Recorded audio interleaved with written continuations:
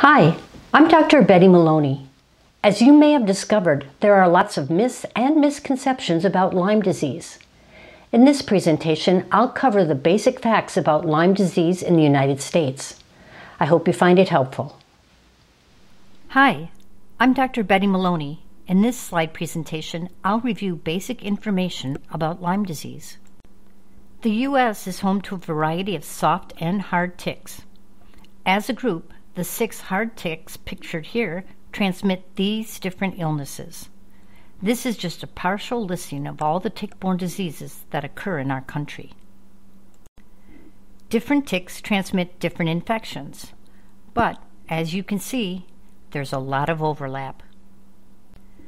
Today's talk is about protecting you. Here's a list of what I'll be covering. 1. Why you should know about Lyme disease. 2. How Lyme may affect you. 3. How you can become infected. And 4. What you can do to prevent that from happening. Why do you need to know about Lyme disease? For starters, it's the most common vector-borne illness in the United States, and case numbers have been increasing. Most people who get Lyme will be successfully treated, but for some, Lyme becomes a debilitating chronic illness. The risk of getting Lyme disease is much higher than most people recognize. In some ways, Lyme is like an iceberg.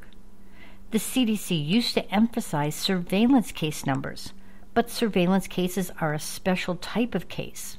Approximately 30,000 are reported to the CDC each year. Think of them as the tip of the Lyme iceberg, with the rest of it hidden from view. Can you answer this question? What percentage of cases is underwater? If your answer was close to 90%, congratulations. The CDC estimates that there are 300,000 new cases each year, which is 10 times higher than what gets reported. Lyme can cause serious problems. Not only is it costly, it can be disabling and reduce someone's ability to work or go to school. A national survey of people who reported having chronic Lyme found that 2/3 reduced their school and work hours, and 1/4 received disability payments. Only a few doctors know how to treat complicated cases of Lyme disease. Most others have been led to believe that Lyme is relatively uncommon and doesn't cause chronic problems. Because they simply don't see the need for advanced training or managing patients with Lyme disease, we're left with a shortage of qualified doctors. Knowing your risk of Lyme disease is the first step in preventing it. Looking at this map of the reported cases that meet the surveillance case definition, you can see that most cases are concentrated in the Northeast and Upper Midwest. But if you scan the map, you'll see pockets near Seattle and San Francisco and cases all along the Gulf Coast. The rest of the country has scattered cases. Cases are reported based on where someone lives, and that may not be where they got infected. For example, a case reported in Montana might have been picked up during a trip to Connecticut. Even within the high-risk states, the risk is not equally distributed. Some counties may have very high rates, while neighboring ones have very few. Anything that puts you in tick habitat puts you at risk. A few examples are shown here. People who reside in or visit housing developments in wooded areas that have a local deer population might be exposed on their own property. Sports that are played in areas with longish grass and hobbies like geocaching put you in harm's way. Outdoors people like hunters, campers, and hikers are at risk. So are pet owners. You may stay clear of tick habitat, but if your pets are allowed to roam freely, they may bring a tick home to you. Risk is also related to age. This graph shows that school-age kids have the highest risk, followed by middle-aged adults. Before we get too far, let me give you a brief overview of the disease itself. Lyme is a bacterial infection. Humans and animals can become infected if they're bitten by an infected black-legged tick, often known as a deer tick. Lyme has 3 distinct stages: early, late, and persistent disease. Not everyone goes through each stage. Symptoms vary from person to person. Lyme is caused by Borrelia burgdorferi, which is actually a family of bacteria. In the United States, we only have one major species, but Europe has at least 3 to deal with. Individual species differ from each other in ways that can affect test results and treatment. Plus, each species may have dozens of variants known as strains. The bacteria is sneaky, and it can adapt to life in a wide variety of host animals without being killed by their immune systems. Getting back to the illness, it's important to recognize that no 2 patients look the same, and an individual's symptoms often change from day to day or week by week. In early disease, the bacteria is only in the skin, but later on it spreads throughout the body. It especially likes to attack nerves, joints, and the brain. Both of these stages need to be treated with antibiotics. Despite treatment, some people never get well. These folks have persistent Lyme disease, which is sometimes called chronic Lyme. Early Lyme disease usually begins 1 to 2 weeks after a bite from an infected tick, but it can show up anywhere from 2 to 30 days. It has 4 main forms. Some people have no symptoms. Others have an erythema migrans rash. A third group may feel like they have a summertime flu with fevers, chills, and body aches, but no rash. The fourth group is the luckiest. They have the rash and feel fluish. I consider them lucky because they're most likely to be correctly diagnosed and treated early. Treatment for early Lyme disease requires at least 3 weeks of an oral antibiotic such as amoxicillin, ceftin, or doxycycline. I analyzed all of the U.S. trials on the erythema migrans rash and found that too many people remained ill if they received less than 20 days of antibiotics. Although some doctors still order blood tests for patients with early Lyme disease, it's important for you to know that the results often cause confusion. The tests look for antibodies to the bacteria, but it takes time for your body to make them. Studies have shown that most people test negative when they develop their rash. These false negatives may mislead your doctor into thinking Lyme has been ruled out, but that simply isn't true. For this reason, tests are not recommended for patients with early Lyme disease. The hallmark of early Lyme disease is the erythema migrans rash, which is often abbreviated to EM. The rash has to be bigger than 5 centimeters or 2.5 inches to qualify for the CDC definition. This picture shows the typical appearance of the rash, a solid colored oval. The color can range anywhere from a faint pink to a very deep red. The classic bullseye rash is the best known type of EM rash, but it isn't very common. EMs will expand and then clear over many weeks, whether or not you've been treated. The rash clears quickly once antibiotics are started. It may surprise you to hear that according to CDC statistics, 30% of all Lyme disease patients never develop a rash during the early phase of their illness. Here are a few more EM rashes. At 11 o'clock is the classic target lesion, but remember, it's not very common. The rash next to it is pretty faint. On people who are darkly pigmented, the rash might look like a bruise. Depending on its location, an EM may be mistaken for ringworm or eczema. It can also look like a different skin infection called cellulitis. That can be a problem because the antibiotics that are commonly used for cellulitis don't work for Lyme disease. Here's my suggestion. If you're diagnosed with cellulitis when ticks are active in your area, ask your doctor to give you Augmentin or Ceftin because these antibiotics will work for both conditions. In late disease, the infection isn't confined to just the skin. By entering blood vessels or lymphatics, the bacteria can travel throughout the body and potentially infect any tissue or system, although some, like the musculoskeletal and nervous systems, are more commonly affected. Where the bacteria finally settle often determines what symptoms a person will have. This is a short list of symptoms or problems that are commonly seen in late disease. They usually start a few weeks after the bite, but some may not show up for several years. The fatigue and pain that occurs in this stage can be very disabling. I recall one patient who said she couldn't get out of bed, even though the baby was crying. Many people have pain from Lyme arthritis, but the pain we're talking about here is due to nerve irritation from the infection. This nerve pain, or neuropathic pain, is very similar to the pain of diabetic neuropathy. As we know from commercials, certain medicines can alleviate the pain from diabetic neuropathy, and those meds often work for Lyme pain. Now I'll go through a few of the most common forms of late disease. Sometimes people will suddenly develop multiple EM rashes.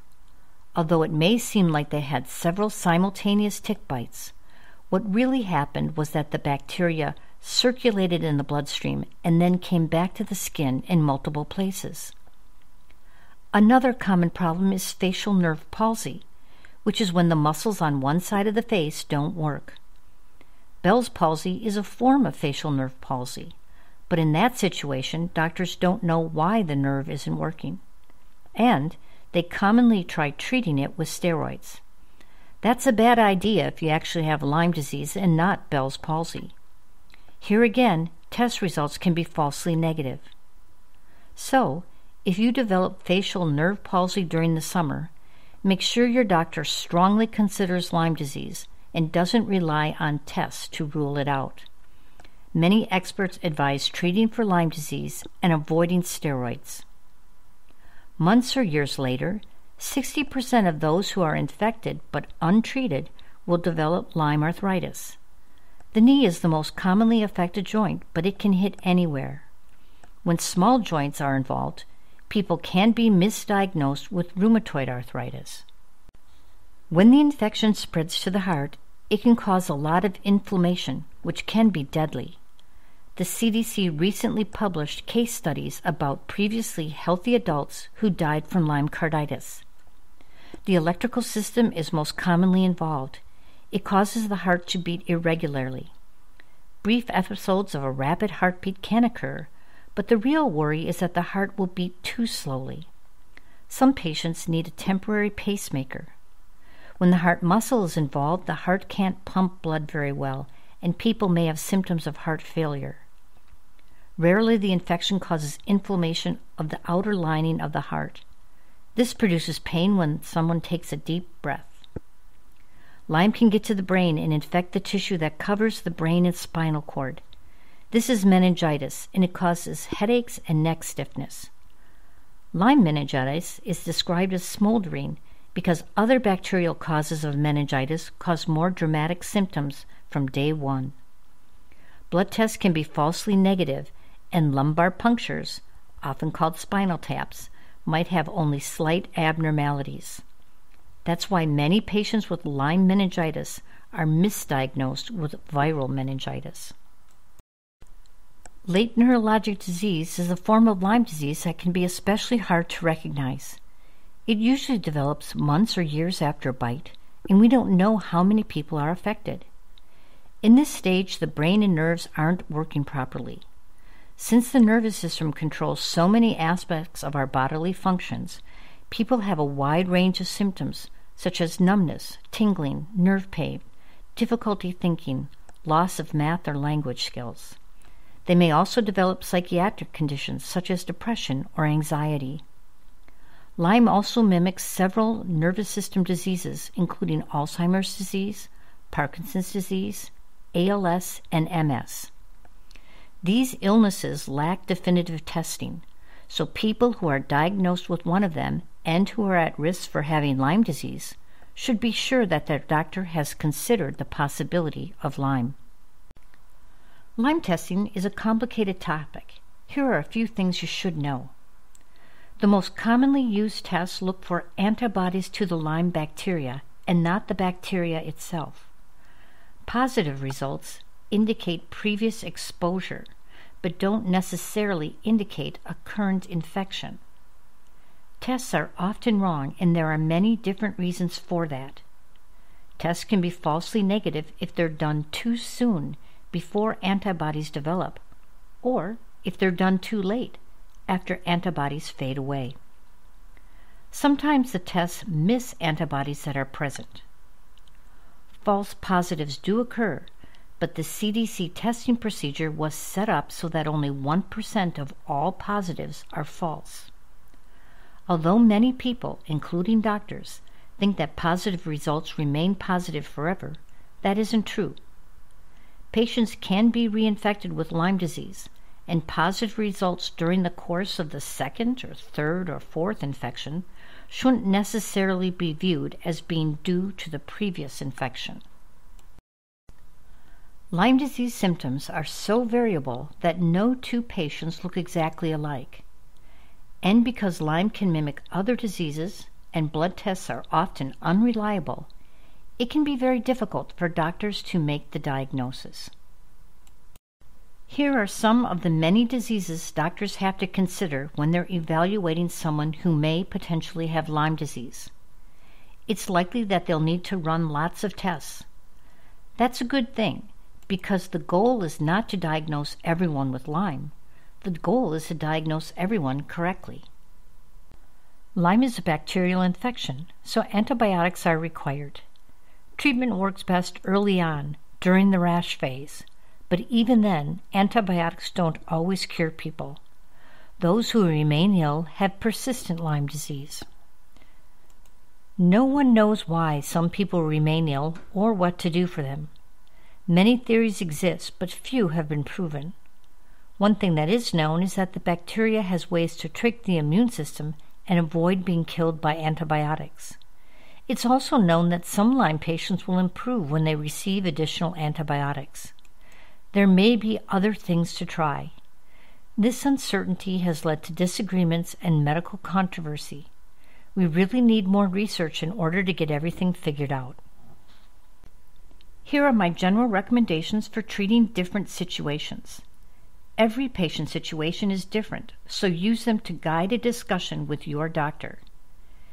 Deer tick bites should be treated for 10 to 20 days. The common practice of using just 2 doxycycline pills isn't very effective at preventing Lyme disease. Early Lyme disease, with the EM rash, summertime flu, or both, should be treated for 21 to 28 days, 6 weeks if there are multiple EM rashes or nerve symptoms. Late and persistent Lyme can be difficult to treat. Find an experienced doctor to work with your doctor or to take over this aspect of your medical care. Let's shift gears and talk about black-legged ticks, because without them, Lyme wouldn't be an issue. This picture shows the tick's distinctive appearance, a black cape against a reddish-brown body. Black-legged ticks live for 2 years and can survive the harshest winters. Here's the tick family photo: mom, dad, big brother, and little sister. Or more properly, adult female, adult male, nymph and egg. The egg stage isn't shown. These ticks are small. That's a nymph on a thumbnail. Larvae hatch from eggs in the spring of year 1 and seek a meal. Once fed, they become nymphs and essentially sleep until the following spring. They take a second meal, molt into adults. Adults mate in the fall and males typically die. Females live through the winter. They take a third meal before laying eggs and dying. The life cycle continually repeats itself. Ticks feed on a variety of different mammals. The exact type varies by geographic region. Mice, squirrels, chipmunks, shrews, and ground-dwelling birds are the most common hosts. Every meal is a chance to become infected, and once a tick is infected, it remains infected. Subsequent feedings allow it to spread the infection.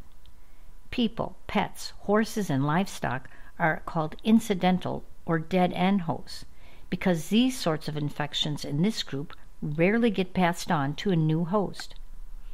By the way, larvae don't hatch out infected, so if you're bitten by a larva, you won't get Lyme. Only nymphs and adults transmit Lyme disease. Ticks dry out easily, so they require a habitat that's moist. They like the shade in areas where moisture is trapped. Places like long grass, leaf litter, fallen logs, and the edge of woods. Tick-friendly spots around your home would be bird baths and shady vegetation. Ticks will also be found in areas where mice and other hosts go, such as bird feeders and wood piles. Young ticks are close to the ground, and adults can be several feet higher.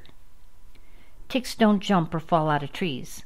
They move short distances on their own or on small mammals. Long-distance travel is by deer or birds. Black-legged ticks don't go and find a host. Instead, they crawl to the edge of vegetation and wait for something to pass by. Then they grab on whatever brushes them. This behavior is called questing. Black-legged ticks spread more than just Lyme disease. These other infections are called co-infections.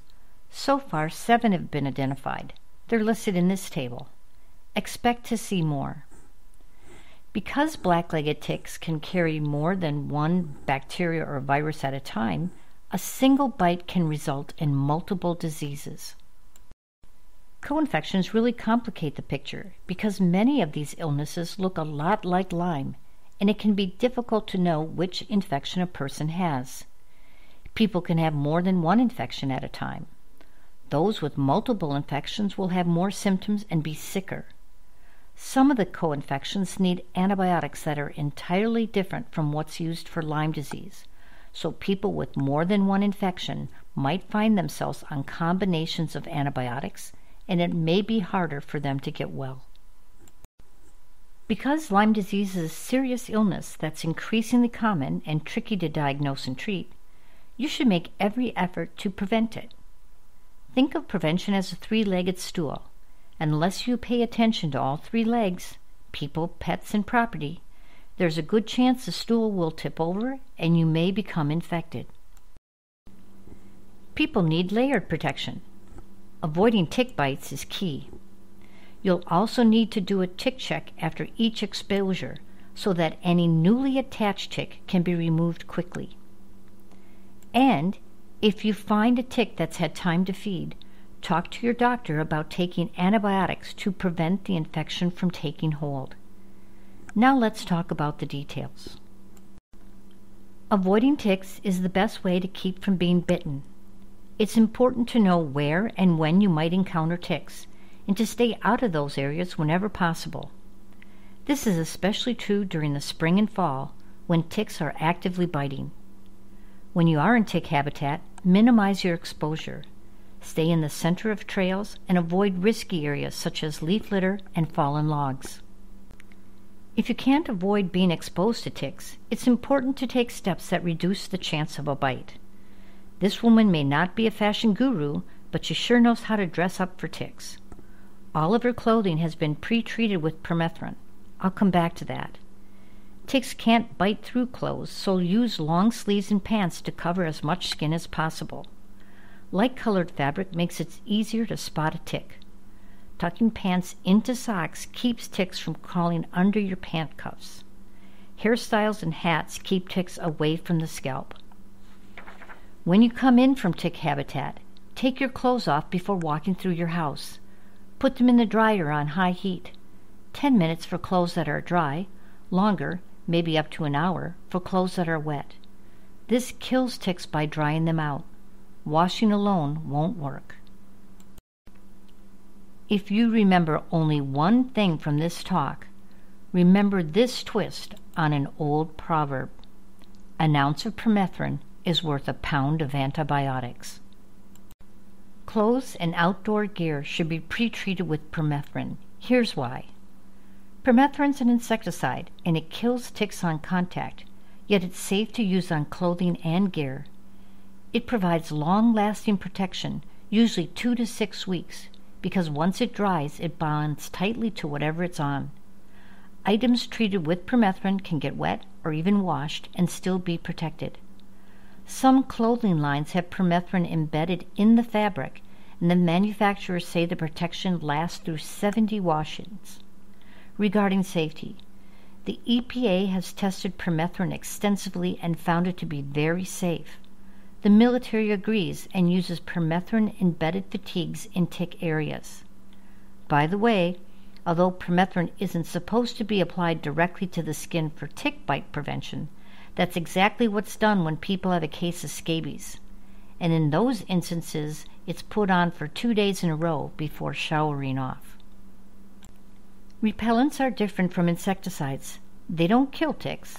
They work by getting the tick to move off of treated items and skin.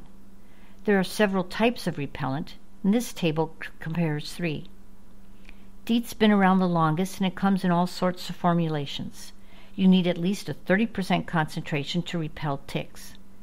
DEET can harm synthetic fabrics, nylons, and polyester, as well as natural products like rubber and leather. There have been some questions about its safety. While the U.S. EPA thinks it's fine for anyone over 2 months of age, the Canadian Health Ministry discourages using DEET on children. Picaridin is newer than DEET, but it's been around for many years. It's safe for all fabrics and gear. There's no concern about using it on children. Picaridin comes in sprays, lotions, and wipes. You want a concentration of 10 to 20%. BioUD is newer. It's made from wild tomato plants and comes in a spray or lotion. There are no use limits on its use, but it needs to be reapplied every 2 hours or so. You won't find it in stores, but you can buy it online. Lots of natural products are said to be good repellents, but they haven't gone through formal testing. Since the other products I mentioned are safe and effective, best to stick with them. Once you come inside after an exposure to tick habitat, you should look to see if any tick managed to attach itself to you. Tick checks need to be body-wide. Ideally, you would come in, shower vigorously, and then do the check. Studies have found that if you shower within 2 hours of exposure, you can reduce your risk of Lyme disease.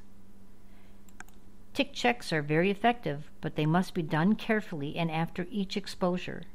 You also need to remember that your target is very small. Here's a picture of a nymph on someone's fingernail. If you rush through your check, it's likely you'll miss seeing ticks. If you find a tick, it's really no big deal to remove it. You can use a special remover or a fine tweezer. Grab the tick as close to the skin as possible and pull steadily upward. If you use a jerking motion, you'll probably end up leaving the head behind. Don't worry too much if that happens. Your body will expel it. Wash the bite with soap and water. Antiseptics and Band-Aids are optional. Watch for rashes and flu-like symptoms. Some people are allergic to tick saliva and will develop a red rash around the bite site. This usually happens within a few hours, and unlike an EM, an allergic rash is usually gone within 48 hours of the bite. Save the tick if you can. Your doctor might want to confirm that it's a black-legged tick. Contact your doctor as soon as possible after a bite. In many areas, 30% or more of the black-legged ticks carry Lyme disease, and bite durations of 24 hours or longer are at risk for Lyme disease. The longer the tick is fed, the greater the risk. In some instances, it makes sense to take a few weeks of antibiotics to prevent Lyme disease altogether. I wrote a paper on this that was published in the Wisconsin Medical Journal. Look for a link on our resources page. So if you get bitten, download the paper and have your doctor read it before the two of you decide what to do. Regardless of your choice, watch for rashes or any signs of early Lyme disease and report them immediately to your doctor. Companion animals generally need the same strategies that we use on humans. Try to keep your pet from entering tick habitat. Animals have different products than humans, and different animal species often need different products. Pets that go outdoor need tick checks just like humans. Ticks might not bite a properly treated animal, but they may use it as a way to get indoors, increasing your risk of a bite. Here are some different things that you can do for pets. Dogs are lucky. There's a vaccine for them.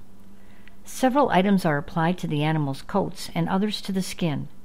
The skin products disperse out from the treatment site to protect the entire animal. Collars are another option. Many products are species-specific. Given all of the options and potential harm from using the wrong product, best to check with your vet about what strategies will work for your animal. It's important that you keep your yard as risk-free as possible. Tick-proof the areas in your yard that you use. Clear away areas where ticks can hide or where mice or deer would feel welcomed. Don't feed deer or provide salt licks. Avoid using plants that deer eat. Bird feeders attract mice, so move them to areas you don't use. The same is true for bird baths, because the water that falls to the ground helps keep ticks from drying out. Keep your grass cuts short. Natural sunlight will kill ticks if they don't have moisture, so put play equipment and outdoor furniture in the sun, not the shade. It looks like Bambi is checking out the slide, but what I want you to notice is the area where the yard meets the woods. This arrangement puts the person who mows the grass at great risk because they'll be brushing into the brush where ticks like to hang out. It also allows ticks to easily crawl into the yard. By putting in a buffer zone, you can cut that risk substantially. Using non-porous materials like gravel and rock that don't hold moisture increases the chance that ticks would dry out crossing the buffer zone. In some instances, it makes sense to use insecticides on your property. If you want to apply them yourself, I'd recommend you read the Tick Management Handbook that was developed by experts in Connecticut. It's available online. Google it. The first year, spray in the spring to kill nymphs and in the fall to kill adults. After that, a spring treatment should be enough. You don't have to do the entire property. Focus on areas that would attract mice and/or ticks. Spray the periphery of the lawn, but not the sunny areas. This talk can be summarized into a few main points. 1. Lyme is a complex illness that can be tough to diagnose and treat.